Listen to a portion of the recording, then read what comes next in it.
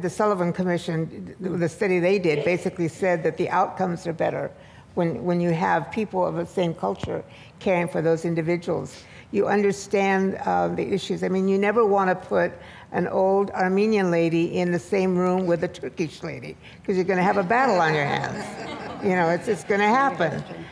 So you have to be conscious of that. I know at our hospital, when the Hmong people first came over from Southeast Asia, and a lot of them came to Fresno. They were placed in Fresno. A lot of them went to Minnesota. When these people came over, we had to do a lot of education because they didn't understand anything about healthcare. And we didn't have any Hmong nurses. They didn't know how to use the ER. They were placed in apartments and they didn't know how to use a stove. Nobody taught them what a stove was. So they were still cooking on the floor in the little hibachi-like things on the floor. It's lucky they didn't start a fire, you know, burn the place up. But we had to do a lot of training and education. Now, thank goodness, we have more Hmong nurses and Southeast Asian nurses in the workforce. At our hospital, when the mothers had the baby, the husbands came in with a little pot of soup because their belief is that after delivery, the mothers can only drink warm water and a special soup.